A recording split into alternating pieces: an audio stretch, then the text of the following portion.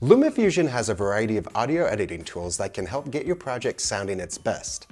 If you're using the iOS version of the app, you'll want to be sure to check out Sound Isolation.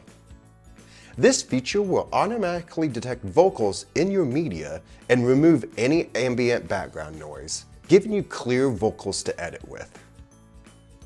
You'll want to first make sure that your device is updated to at least iOS 16.4 or 13.3 if you're using a Mac, as this version is required to use the sound isolation feature. You can access sound isolation in the audio editor, right under Filters. When applied, the effect will automatically activate.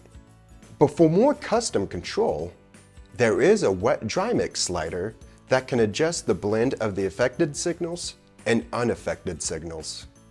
If you want to learn more about audio editing in LumaFusion, be sure to check out the official reference guide, which can be accessed through the app or on our official website.